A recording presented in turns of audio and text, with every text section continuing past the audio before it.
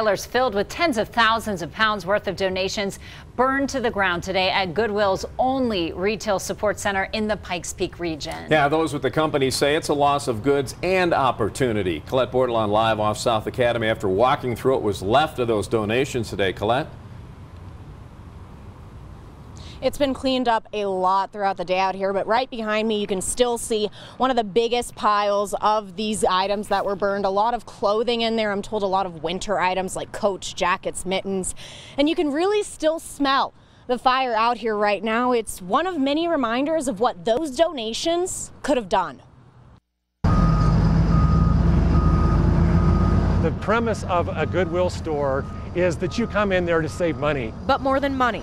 What's it like to look at all of that? It's devastating. A fire on Monday morning burned new chances. What was lost that is really priceless in our definition here, and that's lost opportunities for individuals that would otherwise benefit from the sale of these merchandise items. Brad Hafer with Goodwill, Colorado says this is the only retail support center in the Pikes Peak area. It processes and sorts donations for their Colorado stores. We're talking in tens of thousands of pounds of merchandise within those 12 trailers. Lots of the items donated by people living in our region, many intending to help others in need. Got lots of coats and mittens and sweaters, long sleeve shirts. Hafer says the money raised at Goodwill goes toward community programs to make people more independent. That's really what he's looking at in this lot. I see in my 10 years working at Goodwill, people who I've met, who I've hugged, whose hands I've shaken, who have come up to me and said, literally, Goodwill didn't just change my life, it saved my life. Because what you see in the wreckage left on the concrete. I see the future of Goodwill coming through this crisis, as we always do, thanks to the community support. Is something he says can be saved by donations needed now more than ever.